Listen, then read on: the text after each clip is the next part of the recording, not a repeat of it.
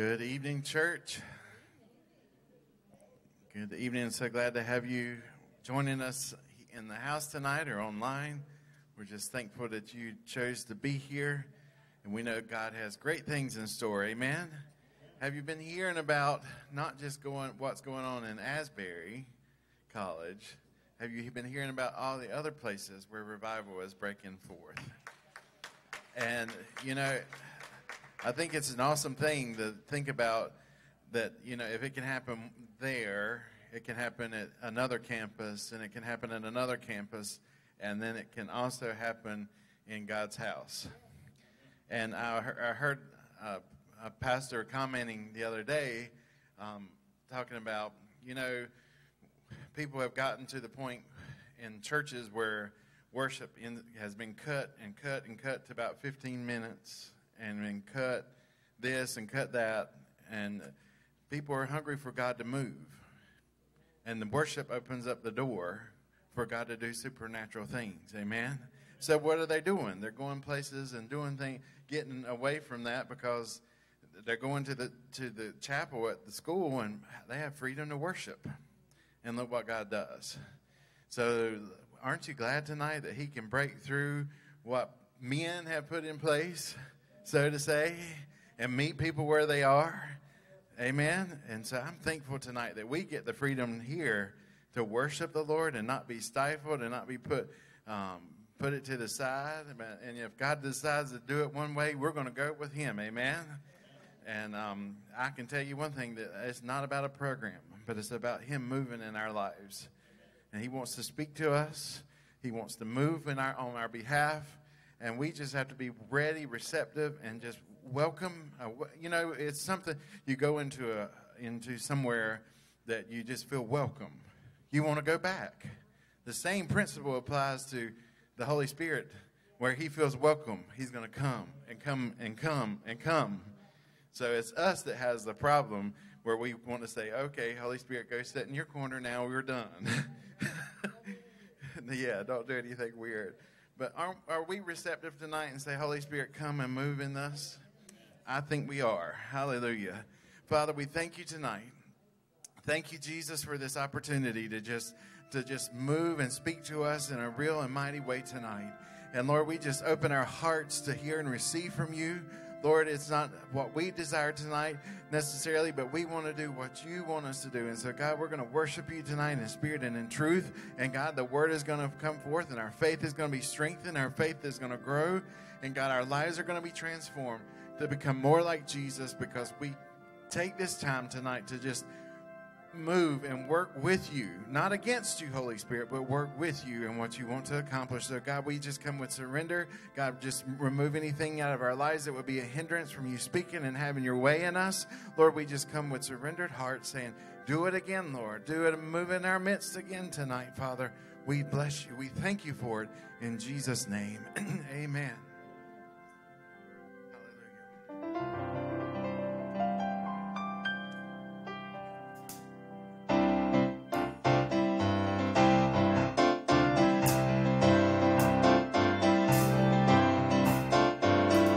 Blessing and honor, glory and power be unto the Ancient of Days.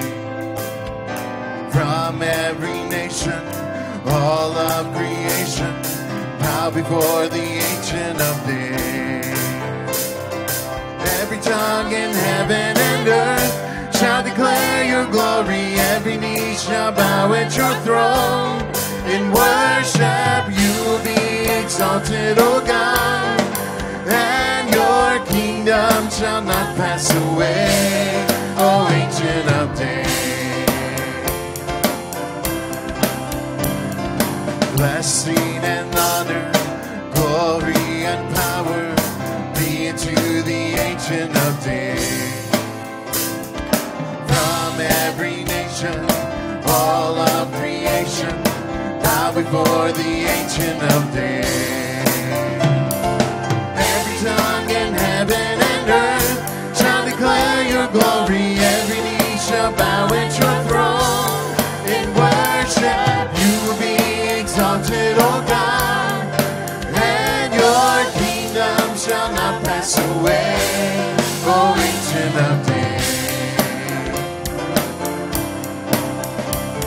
Your kingdom shall reign over all the earth. Sing it to the Ancient of Days. For none can compare to your matchless word. Sing it to the Ancient of Days. Every tongue in heaven and earth shall declare your glory. Every knee shall bow at your throne. In worship you will be exalted, O God, and your kingdom shall not pass away, O Ancient of Days.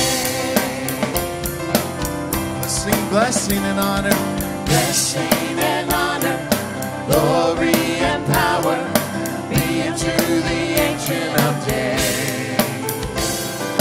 From every nation, all of creation, bow before the Ancient of Days. Every tongue in heaven and earth shall declare your glory. Every knee shall bow at your throne. In worship you will be exalted, O God, and your kingdom shall not pass away, O Ancient of Days. Your kingdom shall reign over all the earth. Sing it to the Ancient of Days. For none can compare to your matchless birth. Sing it to the Ancient of Days. Your kingdom shall reign over all the earth. Sing it to the Ancient of Days. For none can compare to your matchless word. Sing it to the Ancient of Days. Every tongue in heaven and earth shall declare your glory. Every knee shall bow at your throne. In worship you will be exalted, O God, and your kingdom shall not pass away, O Ancient of Days. Ancient of Days, Ancient of Days.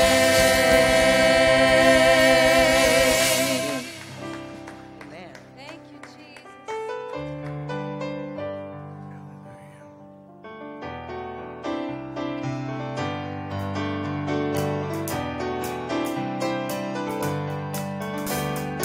Water you turned into wine. Open the eyes of the blind. There's no one like you. None like you. Into the darkness you shine. Out of the ashes we rise. There's no one like you. None like you. Our God is greater, our God is stronger. God, you are higher than any other.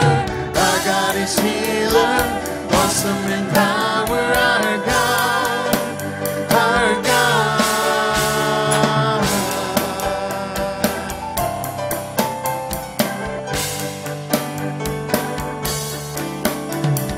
Water you turned into wine.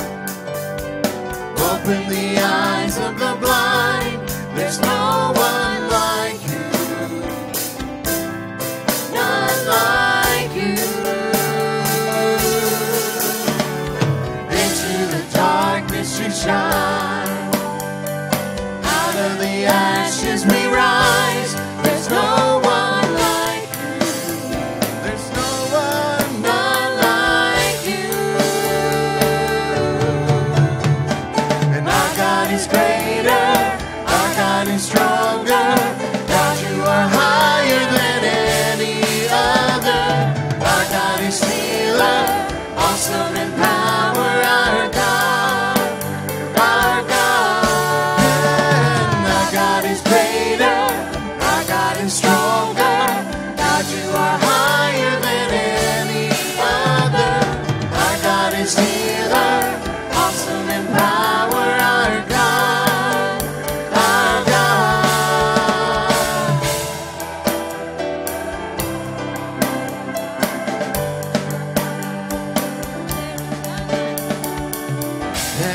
our God is for us, then who could ever stop us? And if our God is with us, then what could stand against? And if our God is for us, then who could ever stop us? And if our God is with us, then what could stand against?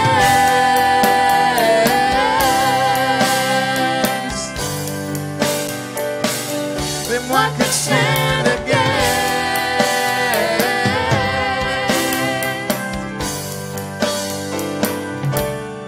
Our God is greater, our God is stronger. God, you are higher than any other. Our God is healer, awesome in power. Our God, our God.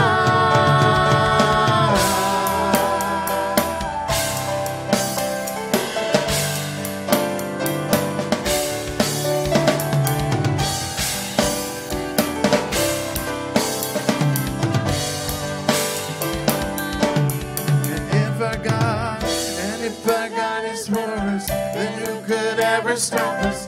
And if our God is with us, then what could stand against? And if our God is for us, then who could ever stop us? And if our God is with us, Then what could stand against?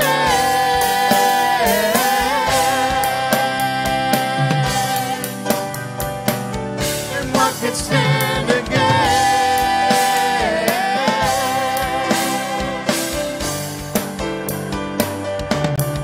Our God is greater, our God is stronger. God, you are higher than any other. Our God is healer, awesome in power. Our God, our God.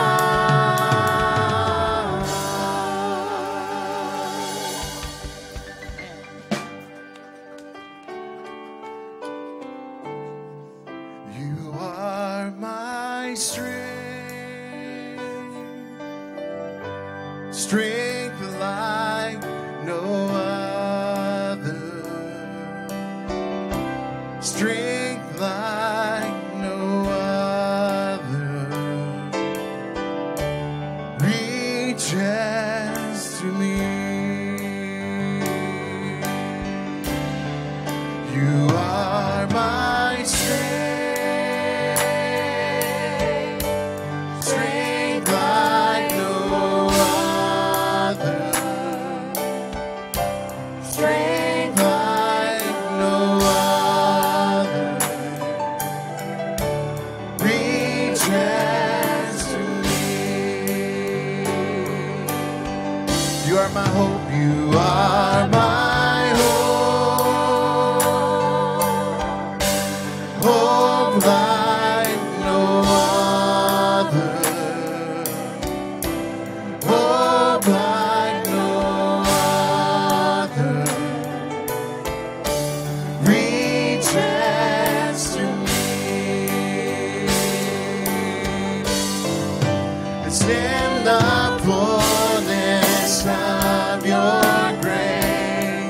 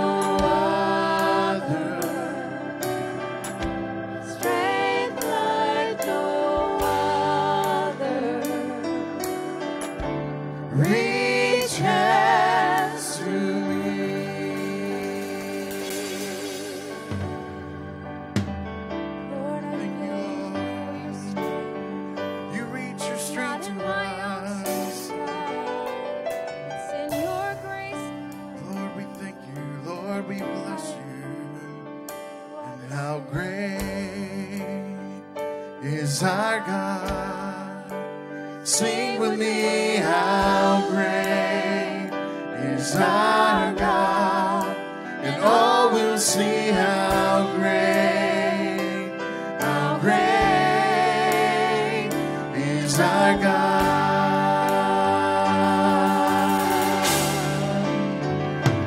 How great is our God. Sing with me, how great is our God. And all will see how great is our God.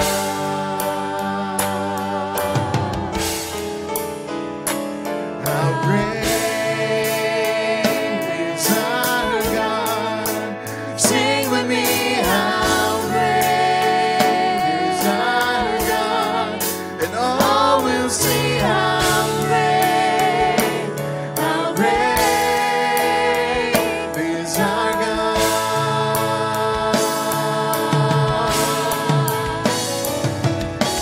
Name above all names, worthy of all praise, and my heart will sing how great is our God.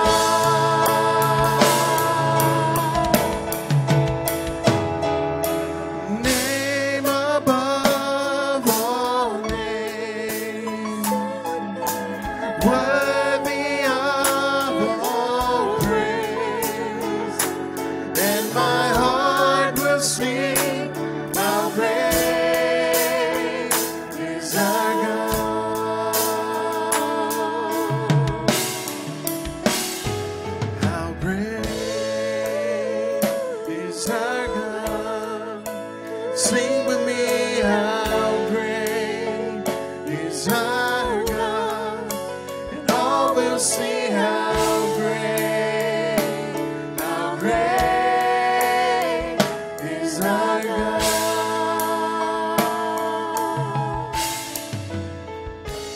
How great is our God. Sing with me, how great is our God. And all will see how great is our God.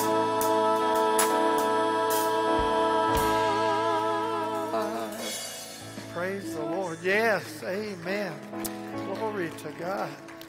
Praise, yeah, give him another hand. He's worthy this evening, isn't he? Praise God. Glory to God. How great is our God. Praise God. Thank you, worship team. And I want you to welcome one another as you're seated tonight. Thank you, Jesus. How great is our God. Nobody like the Lord, is there? Glory to God. Praise God. Good to see you tonight. Good to have you in the house of the Lord. And so grateful to be here. Anybody else? Yeah. And welcome back. You made it back pretty quick, didn't you? Look at that. Yeah. There you go. Well, praise the Lord. Well, welcome back. Amen. So glad to see you. Hallelujah. Oh, praise the Lord. And it's good to have Philip in a Wednesday night service. I'll tell you, good to see Philip back there. Yeah. One of our former students, and God really has his hand on Philip's life. And this Philip too, but that Philip too back there. See, Philip here, up here, he's sitting here smiling. See, hallelujah. Oh, Jesus, what a wonderful day to serve the Lord. Amen. Praise God.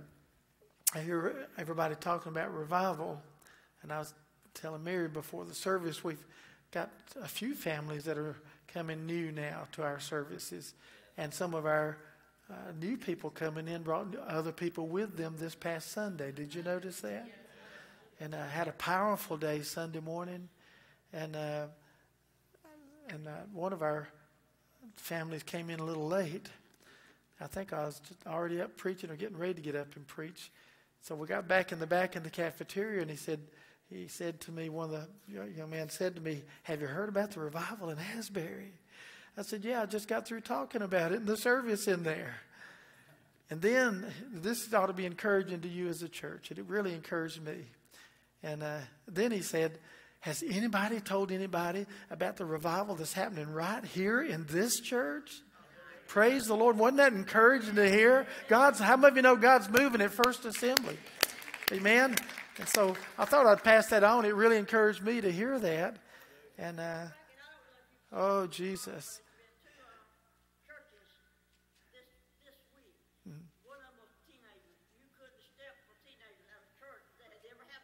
Yeah. And then today it was a rabbi.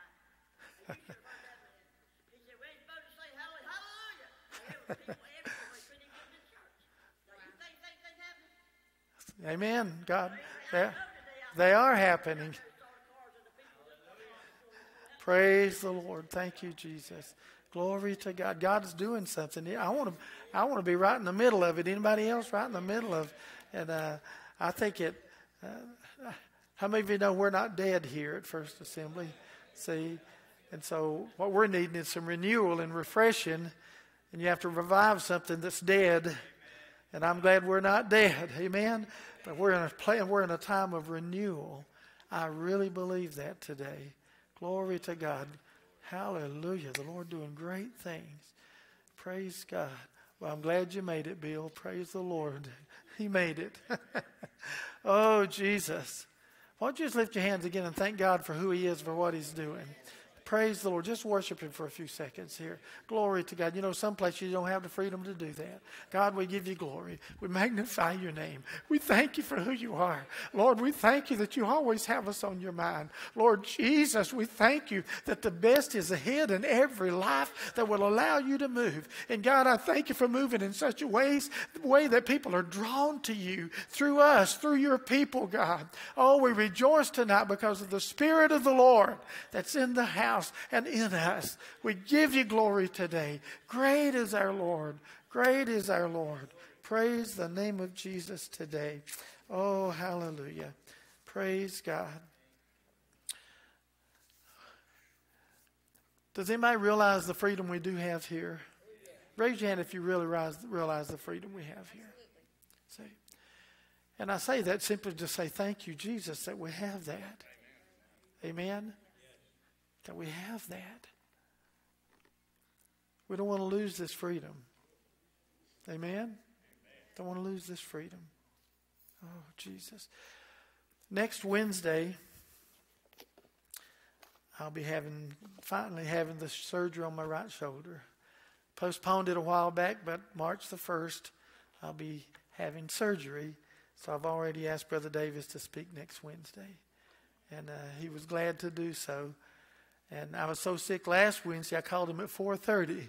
I tell you, he did good, didn't he, to come in to get called at 4:30. And I just want to let you know that ahead of time, that I'll be having surgery and he'll be filling in. Also, Jeanette Rayner came home from the hospital today, went in on Saturday.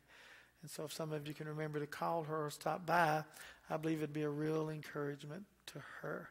She was in intensive care, and they put a pacemaker in. But thank God she's home and doing well.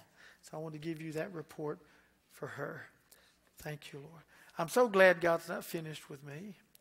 This coming July, my wife and I will be in full-time ministry for 46 years. Been pastoring for 46 years. And I'm so grateful that God's not finished with me yet.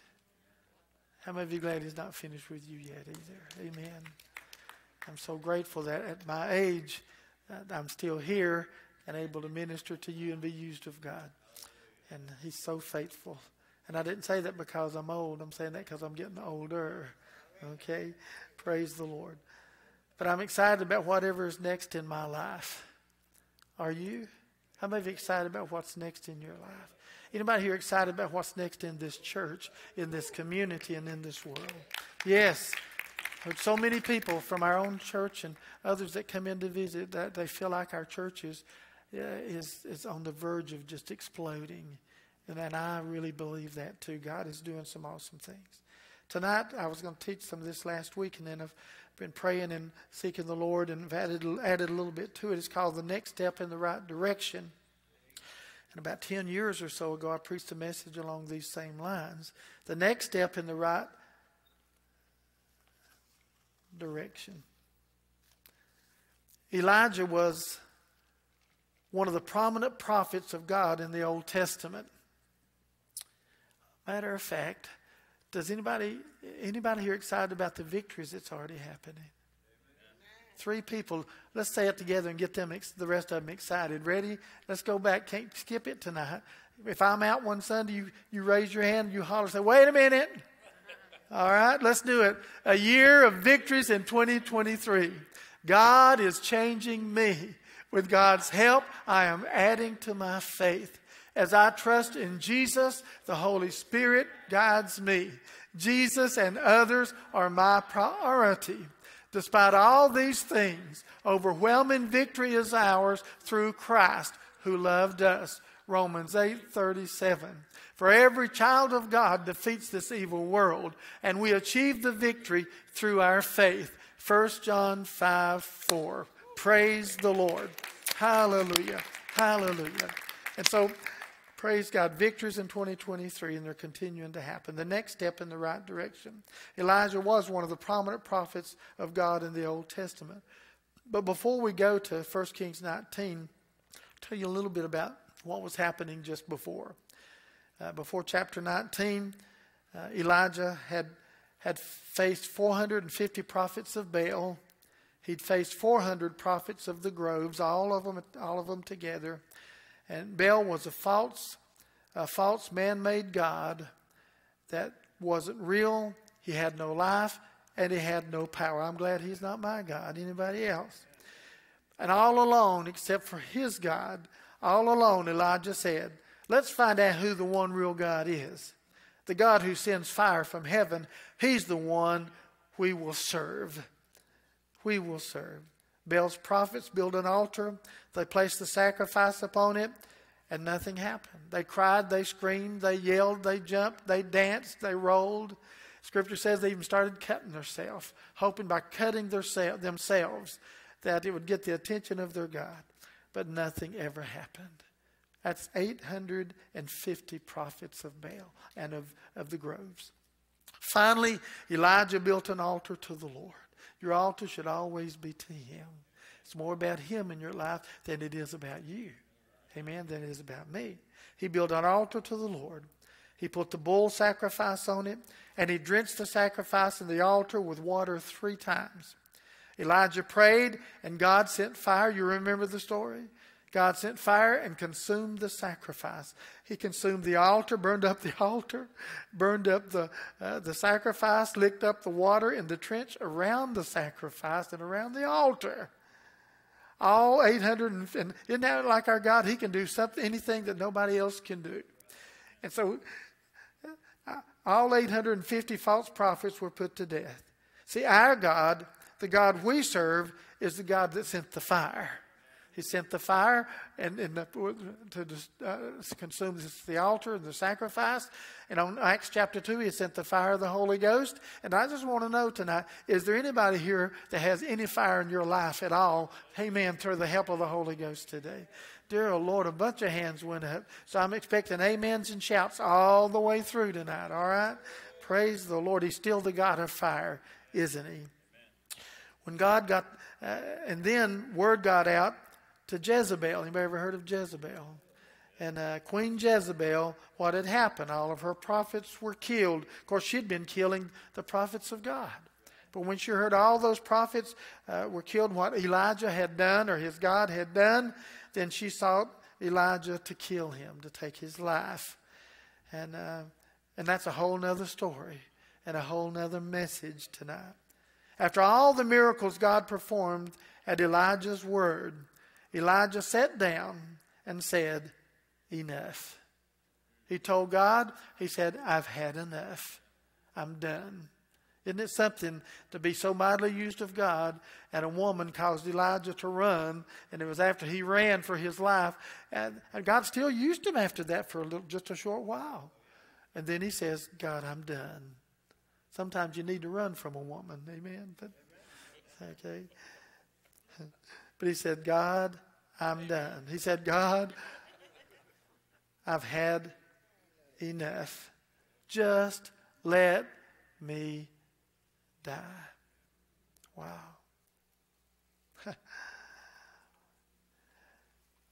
Be careful what you pray for and what you ask God for, because you just might get it. He said, God, let me die. I've had enough. I'm done. And so God began to put things in work. See, there's nowhere in Scripture that it says that God was finished with Elijah. Nowhere. Elijah decided he'd had enough. So in 1 Kings 19, verse 16, God said to Elijah, 2 more things I want you to do. Number 1, anoint Jehu to be king over Israel. And then he said to Elijah, now go anoint Elisha to be the prophet in your place.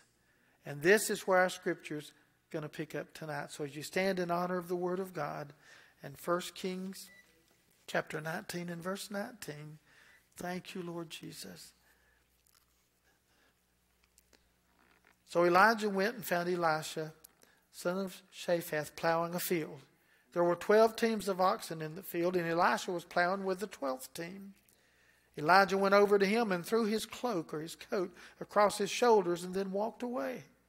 Elisha left the oxen standing there, ran after Elijah and said to him, first let me go and kiss my father and my mother goodbye, and then I will go with you. Elijah replied, go on back, but think about what I have done to you.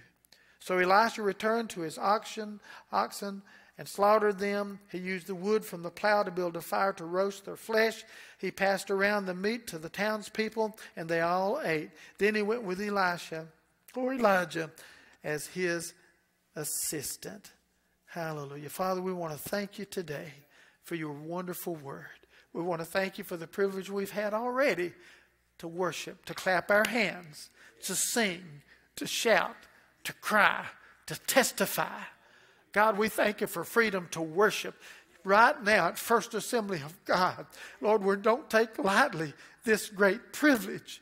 And Lord, we don't take lightly the privilege of preaching the word and somebody being allowed to say, amen. Thank you, Jesus. Thank you that our hands are not tied and neither are our lips closed when it comes to praising the Lord. God, thank you for what you're going to do throughout this time together. And thank you for your word that's continuing to change us to become like you. We give you glory in Jesus' name. And everybody said, amen and amen. You can be seated. Hallelujah. Praise God. When Elijah, Complete Biblical Library says, when Elijah threw his shaggy, worn garment of skin, animal skin, onto Elisha's shoulders, it had a twofold symbolism. So when he threw it on his shoulder, 2 symbolism. Number 1 is this. It meant the adoption of Elisha by Elijah to be his spiritual son. So when he threw that coat on, he's saying, this is my son in the Spirit. This is my son in God. Second symbolism that came with that was it meant a distinct call to the prophetic office. A distinct call to the prophetic office. So you might be wondering why in the world somebody would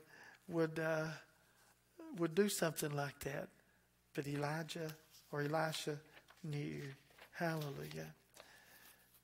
Unbelievable, unpredictable miracles were performed through Elijah's obedience to God. How many of you know God wants to use you just as much as he wants to use me? How many of you know you can pray this for the sick just as well as I can pray for the sick and see them healed and see God work in their lives? So obedience. He performed miracles through obedience to God. And then as with Elisha, there are some sitting here tonight and maybe watching online as well who know without a doubt that God has a plan for your life or for you in ministry. Did anybody hear that? that God has a plan in your life for ministry. Now, all believers are called to be ministers. Maybe not to be a pastor. Maybe not to travel to a foreign mission field. Maybe to not be apostle or prophet. But every believer that receives Christ is called to be a minister as far as telling other people about Jesus. Every one of us are to be a witness and to share Jesus. The gospel story is in our heart and in our hands to give away. What God's done for you and what He's done for me, what He's doing for us, He's doing that because He loves us, but He's doing that so we will give away what He's given to us. And the good thing about it, when we give it away, we don't lose anything. We just keep gaining, don't we? Hallelujah. This gospel story. What God has done in our lives and your life needs to be shared with others. So we need to be telling His story, and we need to be telling our story. Our neighbors, our family, our friends, people, you're going to run into people who need to hear what God's done in your life, because some of them are stuck in life where you used to be. And because you tell your story and tell what God's done for you, it may help them get unstuck or have the faith to believe God for them. For them. And there are those who, with a specific callings to the ministry. So I want to say to you tonight, whether you're called to specific ministry or whether you're along with all the rest of us, we know what we're called to do, to share Jesus. There's two verses I want to read as we get into this. Now, one of them is in Ecclesiastes chapter 9 and verse 10. Chapter 9 and 10. Whatsoever thy hand findeth to do, do it with thy might. For there is no work, nor device, nor knowledge, nor wisdom in the grave, whither thou goest. In other words, if you're going to do anything for Jesus, if you're going to serve Him with your whole heart, and do it today, because you're not going to be able to do it after you die. And sometimes we think we've got all this time and we'll just wait, and we find ourselves old and never fulfilling what God has called us to do. Colossians 3:23 says this. And whatsoever you do, do it heartily as to the Lord and not unto men. The best employers on the job ought to be Christians. Amen? The best employers should be Christians. See, whatever you do, do it heartily. So if we look at everything we do, God is for you. Even what we do around our own home ought to be our best. Not just because we want people to look and say, boy, how nice it is. We do want that, don't we? But because it glorifies Him. So everything we do in private and work and in ministry, wherever it's at, needs to be done for Him and for His glory. So number one, as we begin tonight, is this. Elisha learned to serve before he could lead. If a person's not willing to serve, they don't ever need to lead. Jesus set the example of servant leadership. If anybody had the right for others to be washing His feet, it was Jesus. If people should have been serving anybody, they should have been serving Him, to drink, to food, or whatever, in any way that they could. But Jesus is the greatest example of servant leadership. And even in the Old Testament, Elisha had to serve before he could lead. And so if you feel like God's calling you to lead, listen, if you're not willing to serve, you might as well forget it. Because if you get into leadership and not willing to serve, you'll be arrogant. You'll want all the credit. You'll find your heart filled with pride. Amen? And people will look at you and not look at Him. And He's never called us to do such a way that they look at us instead of Him. They need to recognize the Jesus in us, right? But look at Him. Look at Him. So I say it a third time, Elisha learned to serve before he could lead. Elisha was persistent in his following of Elijah. You'll see in a few moments. He listened as Elijah spoke. He watched as he prayed, and he saw the things Elijah spoke come to pass. Wow, think about that. He took everything in that he could. We need to take everything that we can when we read the Word. We need to take everything that we can when we hear preaching and teaching. We need to take everything in that we can when we got our hands lifted and when the worship team's going on. It's not just a show. Listen, we're here to meet with God, and we're here to be changed by His power and His presence and His Word. Amen? We're not here for any other purpose but to glorify and to magnify Him. He took everything in. We need to take everything in. He heard Elijah prophesy after Jezebel sought him to kill him. He prophesied about Ahab and Jezebel's death. Anybody remember how Jezebel died? Fell out of the window, and what happened to her? And the dog ate her up. How many like that kind of death? But he prophesied that. And see, Elisha lived to see that prophecy come to pass. We don't know exactly how long Elisha had to wait before he became the prophet who took Elijah's place. But we do know that he stuck with Elijah, following him around like a dog following his master. He followed him around, serving him, obeying him, until it was his time to lead. You heard me before I ever went to Southeastern University in Florida. Before I ever went there, I was already involved in ministry, doing different things in the church. Started preaching about age 15. Didn't preach a lot, but I started preaching about then. And then I got into Bible college, and you've heard me say this before. I really felt like the Lord was going to come before I got out. I was looking for Jesus to come, and Lord, I want to get out and preach some before you come. Well, that's been a long time ago. He hasn't come yet, and I've been pastoring a long time, and he is still coming, though. Amen. He is still. Not too long before Elisha received his double portion anointing that he asked for, he walked with Elijah through an experience that could have easily changed his mind. So let's go to 2 Kings chapter 1. 2 Kings 1. And verse 1 says, and after King Ahab's death, the land of Moab rebelled against Israel. One day, Israel's new king, Ahaziah, fell through the lattice of an upper room at his palace in Samaria and was seriously injured, so he sent messengers to the temple of Beelzebub, the god of Ekron, to ask whether he would recover. But the angel of the Lord told Elijah, who was from Tishbe, go and confront the messengers of the king of Samaria and ask them, is there no God in Israel? Why are you going to Beelzebub, to the god of Ekron, to ask whether the king will recover? Now therefore, this is what the Lord says. You will never leave the bed you're lying on. You will surely die. So Elijah went to deliver the message. When the messengers returned to the king, he asked them, why have you returned so soon? They replied, a man came up to us and told us to go back to the king and give him this message. This is what the Lord says. Is there no God in Israel? Why are you sending men to Beelzebub, the god of Ekron, to ask whether you will recover? Therefore, because you have done this, you will never leave the bed you're lying on, and you will surely die. What sort of man was he, the king demanded. What did he look like? I can almost see him right now, panicking. They replied, he was a hairy man. He wore a leather belt around his waist. Elijah from Tishbe, the king exclaimed. Then he sent an army captain of 50 soldiers to arrest him. They found him sitting on top of a hill. The captain said to him, man of God, the king has commanded you to come down with us.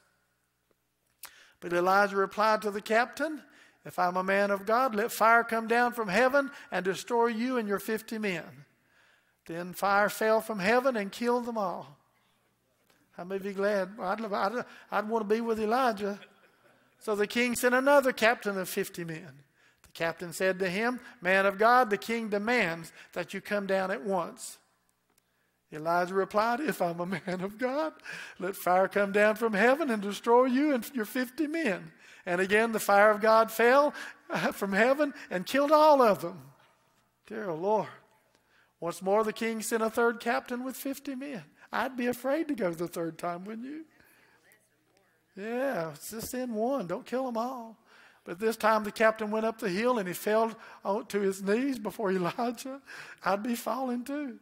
He replied, he pleaded with him, "Oh, man of God, please spare my life and the lives of these your 50 servants." Wow, can you imagine that? 15. Okay, it's supposed to go through 18. Oh, I haven't yet? All right, sorry about that. See how the fire came down from heaven, came down and destroyed the first two groups. But now, please spare my life. Then the angel of the Lord said to Elijah, "Go down with him and don't be afraid of him." So Elijah got up and went with him to the king. And Elijah said to the king, "This is what the Lord says.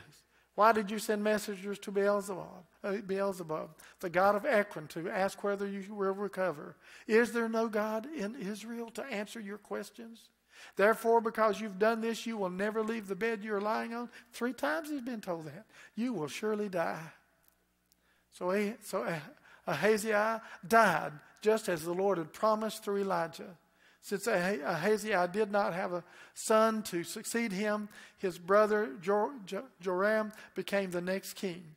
This took place in the 2nd year of the reign of Jehoram, son of Jehoshaphat, king of Judah. The rest of the events in Ahaziah's reign are recorded in the book of the history of the kings of Israel. Now here's Elisha. He's just had a mantle or a cloak or a coat thrown on his shoulders. He knows what that means. He knows he's called to be a prophet. Can you imagine Elisha watching Elijah each time those men came? They came to take him away. And all these men got killed. At least he was on the right side. Don't you know he's beginning to, if it were you, wouldn't you say, "Lord, you sure you've called me to this?" So right away, he began to see things that could make him question his calling. Don't you know that's how Satan works?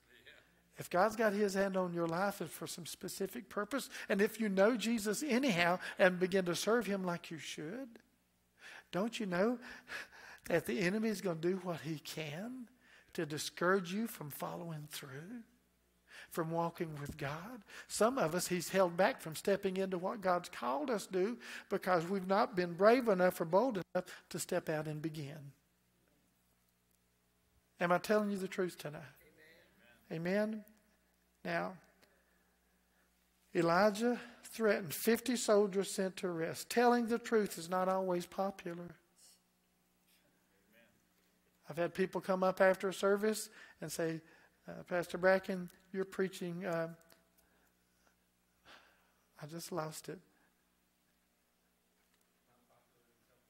Yeah, but he said, "You're preaching blasphemy." I thought I'd heard from God. Preach the word. You're preaching blasphemy. But I knew it wasn't. You're going to serve the Lord. You're going to fulfill your call. You're going to be where he wants you to be. You're going to be accused. Satan's going to accuse you. Not everybody's going to like you. And not everybody's going to love you. But there's one who will love you, lead you, guide you, empower you, strengthen you, walk with you so you'll never be alone, so you can do what he's called you to do. Amen. Hallelujah. Aren't you grateful for that? Hallelujah. Telling the truth is not always popular. Obeying God is not always popular. I've had people say, we've not done it this way before. Did you know there's some churches, if this is the truth, there's some churches that if you try to move the furniture on the platform, you almost have a church split. Seriously.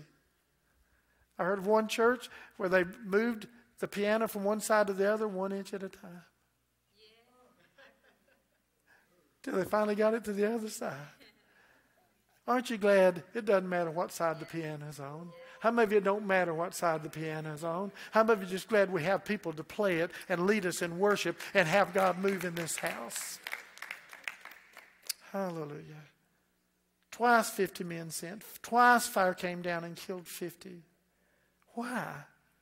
Both times Elijah said, "I'm a man of God. If I'm a man of God, then cause fire will fall and destroy you." If I'm a man of God. See, Elijah knew he was a man of God. He knew he was a prophet. Any men here know that you're a man of God. You might not be a pastor, or come on, how many of you know you're a man of God? Maybe you're not a pastor or a prophet, but you know he's in your heart. And you know, how many of you women know you're a woman of God? Glory to God. Nobody has to tell you. You have to know that you're a man or a woman of God. When you know that, God will work for you. If you're not sure, you need to make sure. Some people think they're saved, hope they're ready for heaven. Listen, you're not going to think your way in. You're going to have to know you're going to get in. Amen? Hallelujah.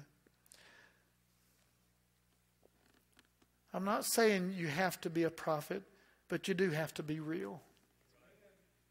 We all have to be real.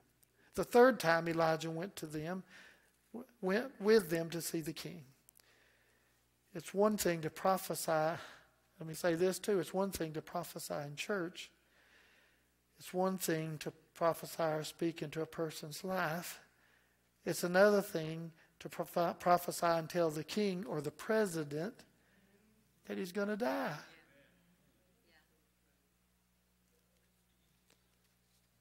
You'd have to know it's God to tell President Biden today you're going to die. Amen? Or to tell Trump when he was in there you're going to die. Wow. Elisha was there. He saw it all. He heard it all. At times, I'm sure fear did get a hold of him. Is there anybody here after you got saved, and even if you've been filled with the Holy Spirit, that has ever battled fear even since you were filled with the Spirit or since you see? Because see, fear is real. He'll use your past to bring up to try to make you think you're not right, make you fear that you're not saved. Or he'll bring fear from nowhere to try to discourage you and defeat you and keep you from stepping out. So sometimes, I believe at times fear probably gripped Elisha. At other times, I'm sure faith filled his heart. You know, you see God moving or he's working in your heart in a way that, God, you're just so filled with faith. He saw God stand up for Elijah. Didn't God stand up for Elijah more than once? How many of you believe God will stand up for you? See? I know he stood up for me. He's going to do it again. He's going to do it again for you if you walk with the Lord. He saw God fulfill his word in Elijah's life. Number 2 is this. Elisha was being prepared to be God's man for the next season. For some of us, the next season is now. Say it again. For some of us, the next season is now. And God is saying, get up, it's time.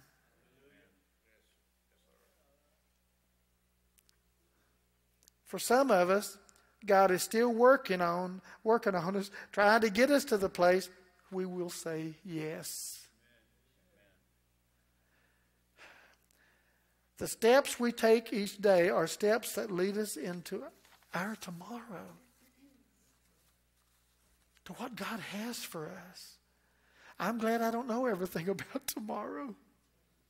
If you and I knew some of the things we'd face, we'd stay right where we are. We wouldn't grow old, would we? We'd sit here and rot and die. See? Oh, Jesus.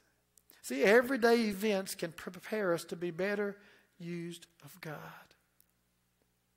Each day is different. None of the days are the same. Some days are difficult and some are pretty good.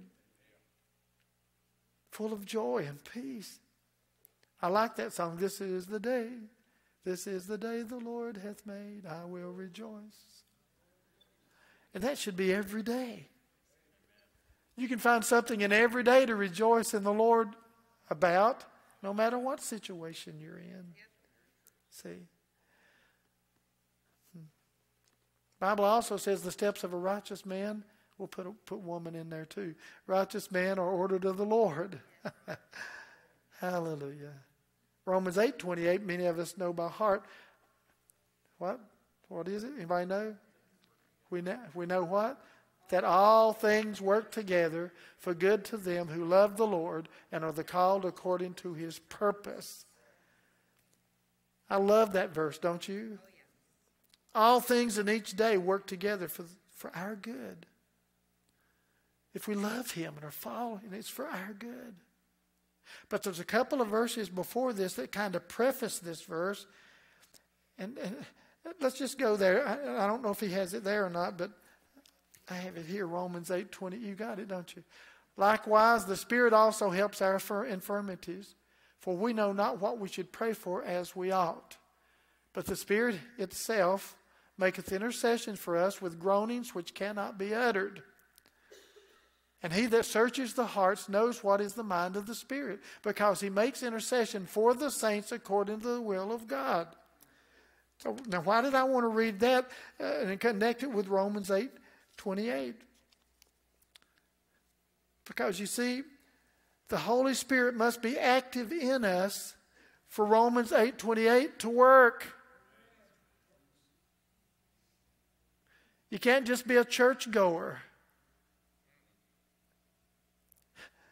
The Holy Spirit has to be active in your life and mine for Romans 8:28 to be applied to my life.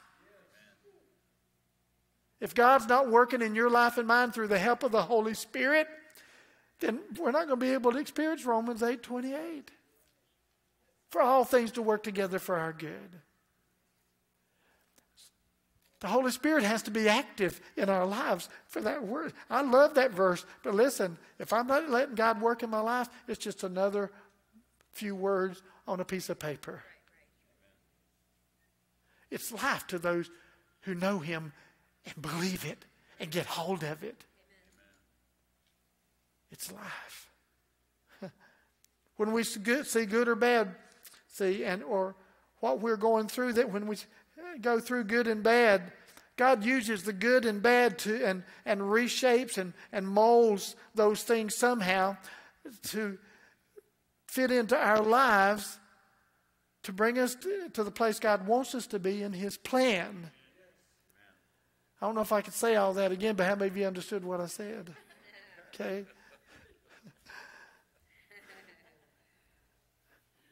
I don't understand that, but he does. The bad and the good. He puts his hand in the middle of that. And he works and he shapes and he molds. Because he doesn't just want you to know him. He wants you to be where he wants you to be. Doing what he wants you to do. And if you and I know we're in the place at this moment, this time in our life, where we should be, there is no better place to be.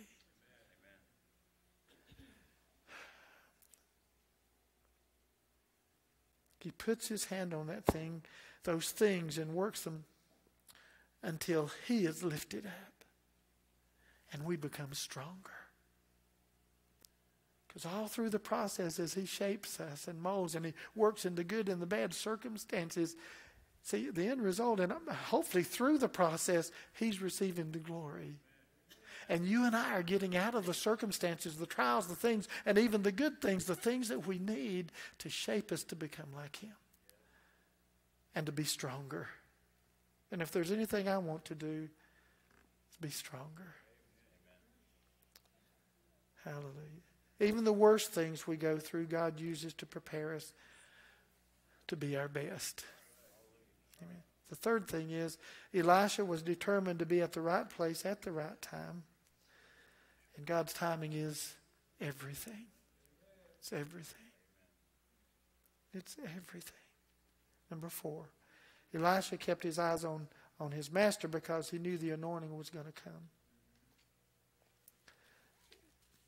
This past Sunday morning, of course, I had the virus, stomach virus. And I do have some issues at times. I have been having issues where I just lose my balance walking. Some of you have seen me. Some of you reached out to grab me and keep me from falling. Doctors have tried to figure out what's causing it and don't know. Been praying over myself for God to heal me. And last week I had a lot of that. Had some Sunday morning. And so here I am supposed to preach Sunday morning. And I was battling some with that. But when I stepped on the platform, and opened up the book, the anointing came. Could anybody tell Sunday morning I was having trouble? See, the anointing came. There's nothing like having the anointing of the Lord on your life, and not just for preaching. You better have it if you're going to preach and teach, but on our daily lives. Don't we need that? Elisha kept his eyes on the master because he knew the anointing was come. 2 Kings 2:1. 2 Kings 2:1. When the Lord was about to take Elijah up to heaven in a whirlwind, Elijah and Elisha were traveling from Gilgal. And Elijah said to Elijah said to Elisha, "Stay here, for the Lord has told me to go to Bethel." But Elisha replied, "As surely as the Lord lives, and as yourself live, I will never leave you." So they went down together to Bethel.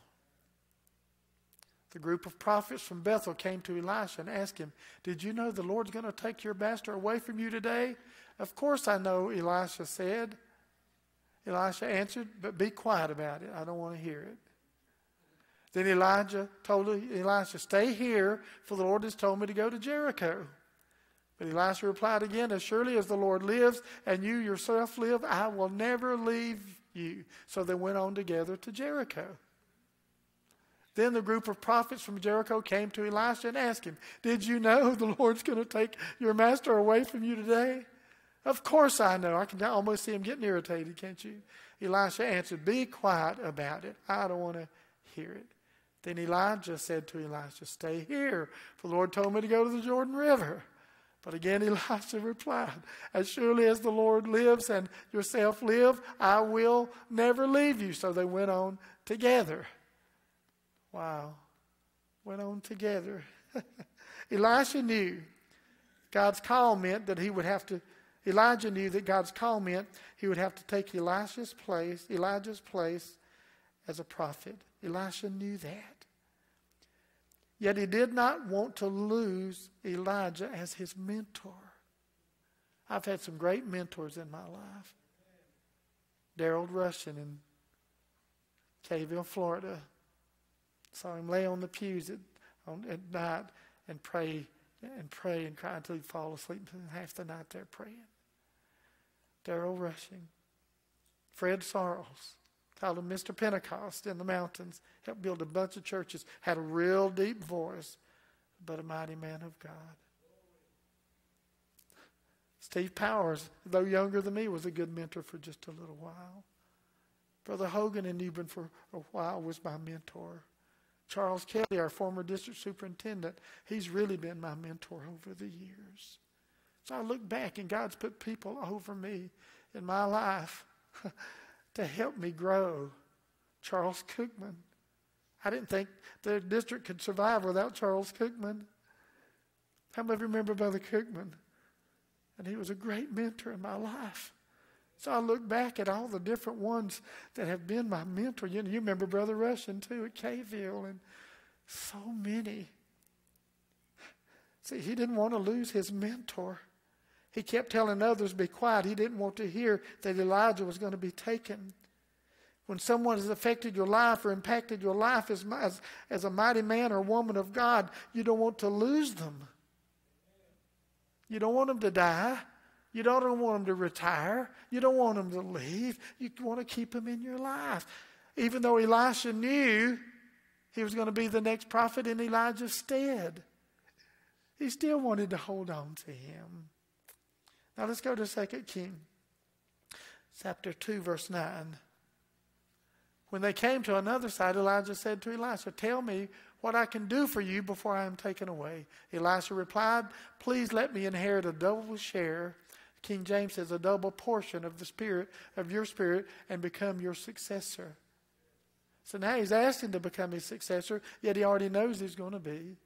And he said to him, "You've asked a difficult thing." Elijah replied, "If you see me when I am taken from you, then you will get your request." And one of the reasons he said it was a difficult thing is because it wasn't Elijah's to give. It was God's to give. Don't try to give somebody something that only God can do. Don't tell somebody something you think if God's not in that what you say. You Okay? You've asked a difficult thing, Elijah replied. If you see me when I'm taken from you, then you will get your request. But if not, then you won't. Wow. I've got a sheet here.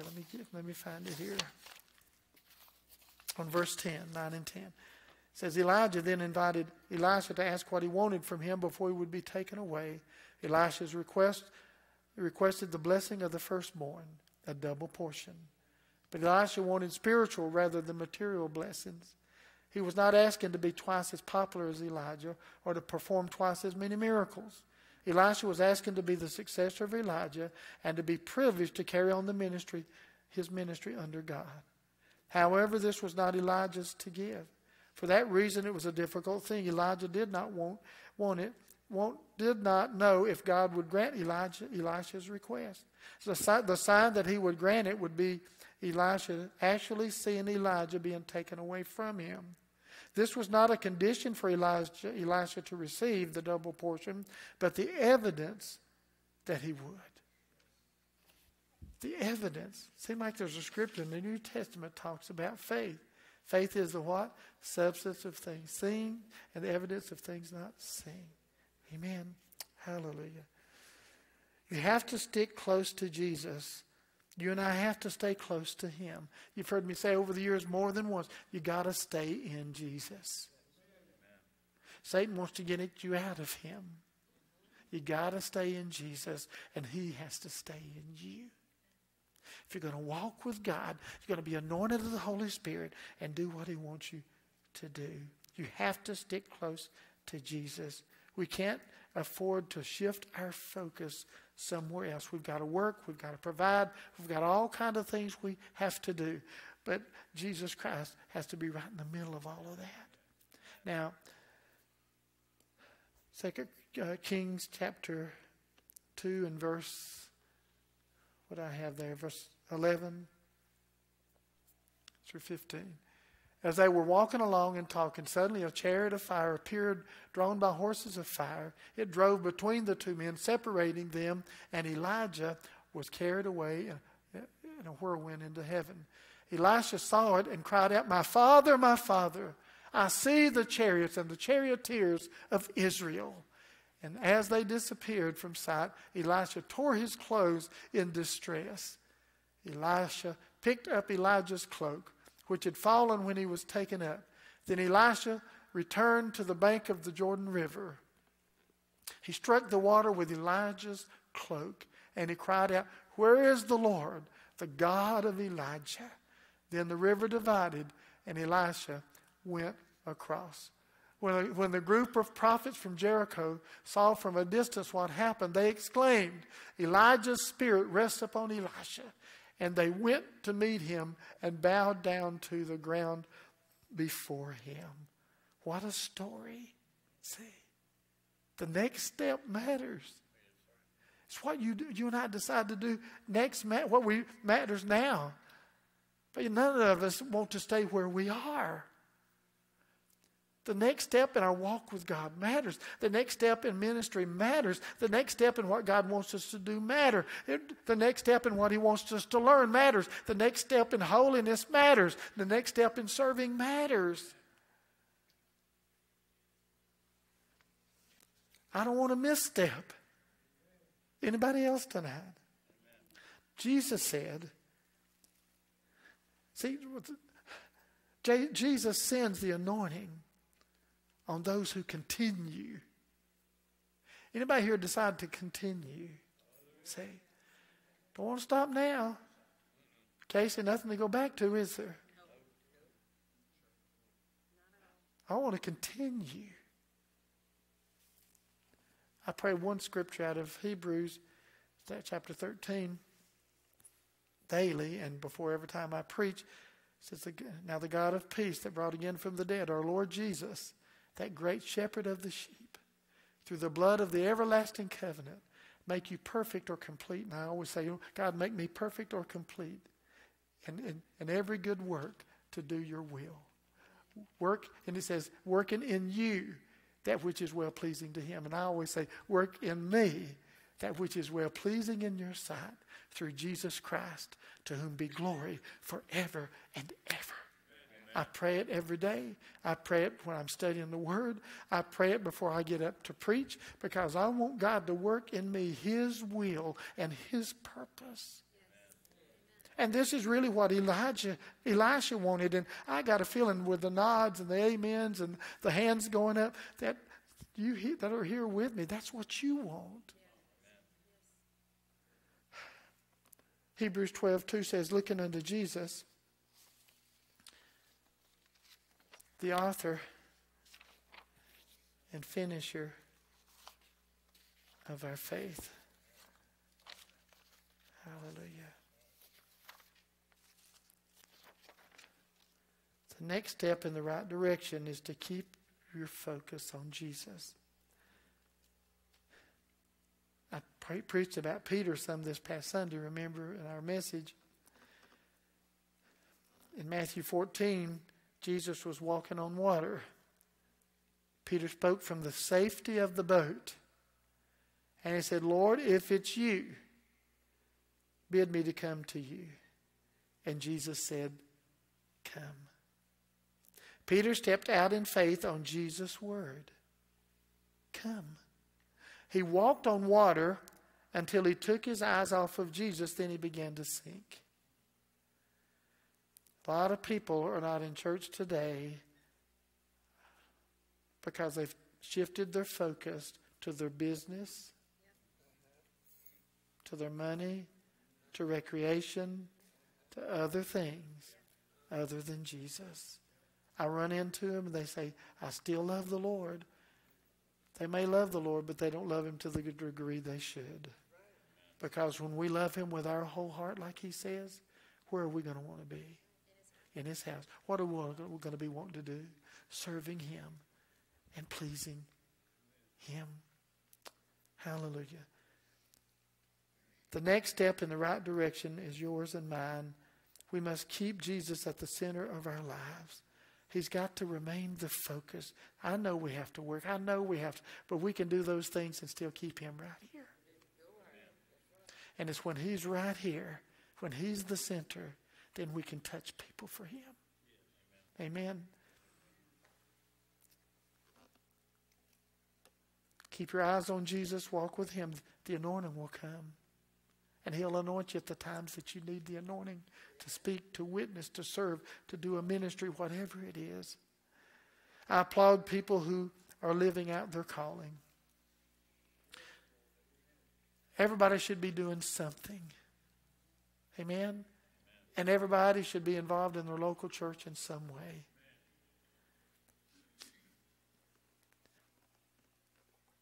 If not there yet, they need to grow and get there to where they can be involved.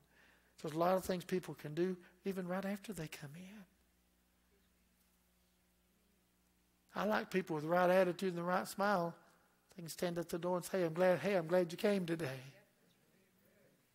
Amen. I applaud those who are living out their calling. And I've said this before too. I'm sure I appreciate people who say, I'll take that until you find somebody.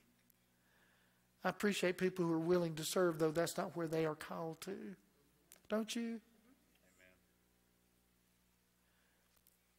Steve and Laurie have oversight of children and youth ministry. They've really been doing a great job having oversight in that ministry and being involved in both those ministries. But Steve knows that's not his main calling. But yet he's doing a great job. He shared with me what his main calling is. And one of these days, we're going to have a youth pastor, a children's pastor, and he'll be able to step into more of what his real calling is. Next time you see Laurie and Steve, just say, thank you for serving and helping and leading.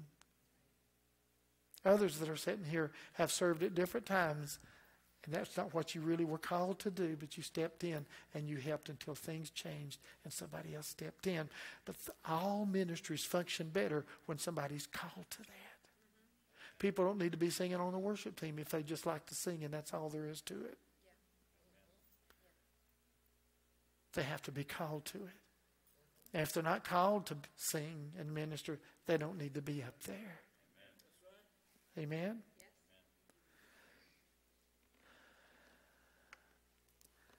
So I have a question for those who are holding back. Been waiting, hoping someday your day will come. So here's the question. What's taking you so long?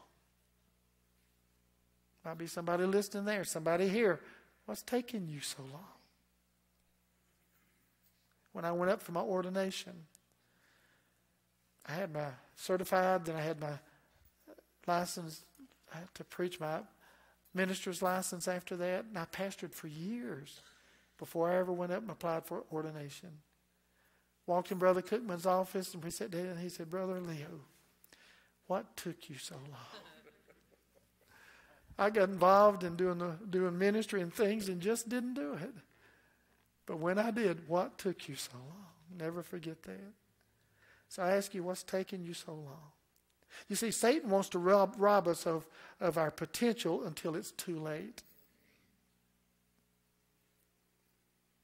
Satan is good at interrupting God's plan for our lives. Life can be so busy that we miss God's best. Have you ever looked back and said, I wish I had? And even when it comes to ministry sometime, I should have stepped back out then, and I didn't. But God still used you, and you're glad that He does. Life can be so busy, we miss God's best. The next step in the right direction, keep your eyes on Jesus, not just me, but you, us. Oh, and by the way, you can't walk on water if you don't get out of the boat. They need to read the book, don't they, Jason? You can't walk on water till you get out of the boat. So as I close, don't wait so long to get involved and miss your best years of God working through you. Don't lose your best years. Don't miss your best years to do what God's called you. And I know there's a timing, and I know there's a place. But sometimes we're not waiting on God. God's waiting on us. And some ministries suffer because people are called and never step up to fulfill their calling. So I want to encourage you today, if there's anybody here or that's you, I don't want you to miss what God has for you. Listen, it don't take long to go from 26 to 72. Blink of an eye, I went white-headed and don't know how or when. Just looked in the mirror and it's white one day. You don't have to worry about that, do you? Are you taking it? Oh, Jesus. Have I made sense tonight? Just, kind of preachy-teachy. Just kind of share some things. Let's stand together. Thank you, Lord. Thank you, Lord Jesus. Praise the Lord.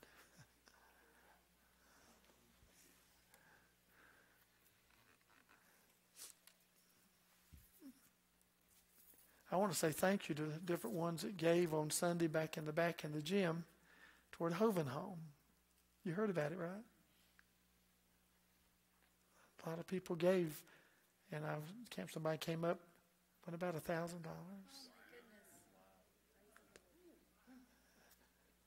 If I'm not mistaken, you ask Rosie when you get back. Isn't it wonderful that people give when they see the need? Aren't you glad He's got His hand on you? How many of you here have a reason to really praise God tonight? How many of you glad you're not where you used to be? Come on, just do it for a while. Just worship Him for a while. Hallelujah. Yeah, go ahead. Go ahead. Lord, you redeemed me. Set me free from my sin. Made me a new person. You came to live within.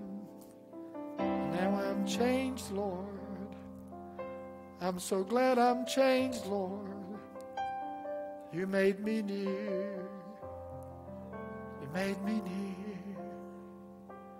I'm so grateful for your mercy. for your kindness. You saw me before I ever saw you. You loved me before I ever loved you. I'm forgiven. I'm forgiven. Now I'm walking, Lord, in newness of life. I have a future that I can live out for you. And I thank you, Lord. And I thank you, Lord. Give you glory, God. Oh, how straight out of Moshe straight. Ikrodomo Sunday, la da Moshiande. Leadable Koso tree. Bless the Lord. Hallelujah.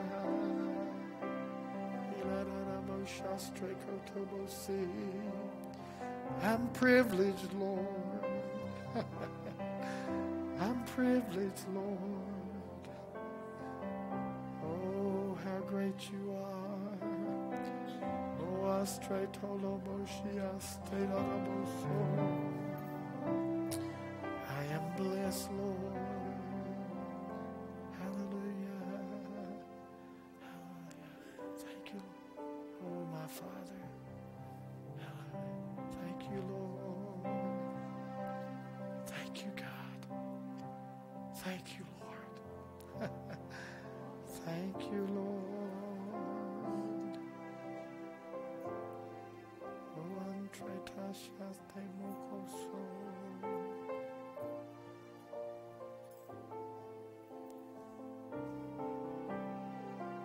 Thank you, Jesus. Thank you, Lord. Thank you, Jesus. Adore you, Lord. Adore you, Lord. Thank you, God. Go ahead. Thank you, Lord.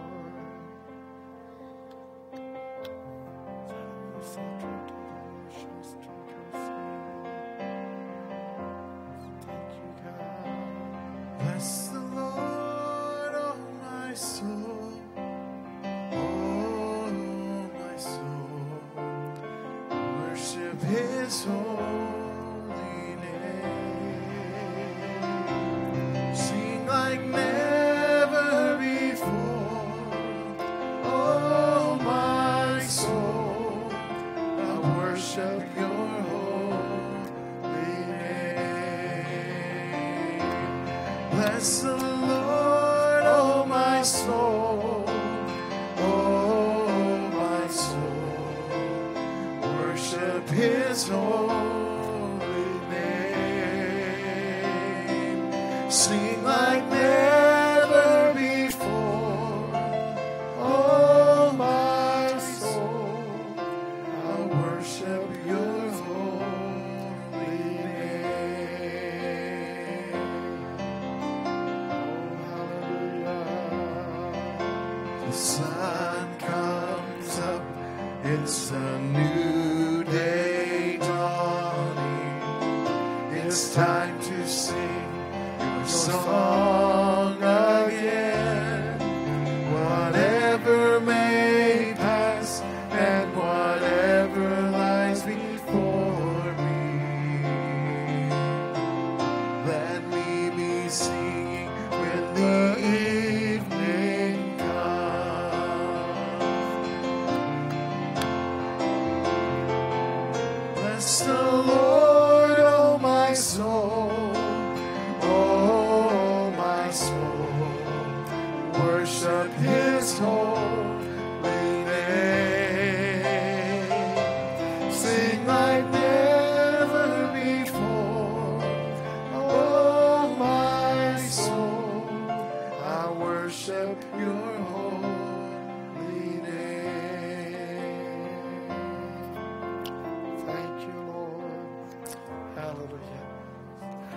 mention something to you, and if anybody needs prayer, I'll be glad to pray with you. This morning, of course, I think you all know that Kayla has been expecting, got married in Texas, and then expecting this morning. Laurie got the call, and I was in there when she got it. So I was with her when she got the first picture of their new little grandson born today. Isn't that wonderful? Amen. So I think his name, what did I tell you his name was? Arthur. Yeah, his name is Arthur. So when you see, say, how you doing, Grandma and Grandpa? And next time you see them, and we congratulate them. And Kayla's doing really well, and we just rejoice with them. Anybody need prayer tonight before we go? Thank you, Jesus. Hope you've been challenged, refreshed, encouraged, somehow ministered to tonight. No? Okay, Father, we thank you for your presence. We thank you for your power. We thank you for your word. We thank you for your anointing. We thank you that you're right here with us. And Lord, you've made this service great because of who you are. Now, God, walk with us, go with us, work through us for your glory in the wonderful name of Jesus. Help us be ready for the next step, whatever that is. And we praise you for it in Jesus' name. Amen. Amen. Fellowship. Amen. Praise God. Fellowship. Shake hands.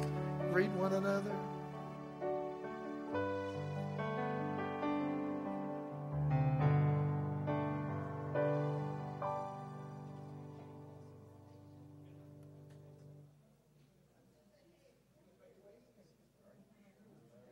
I have not been good about being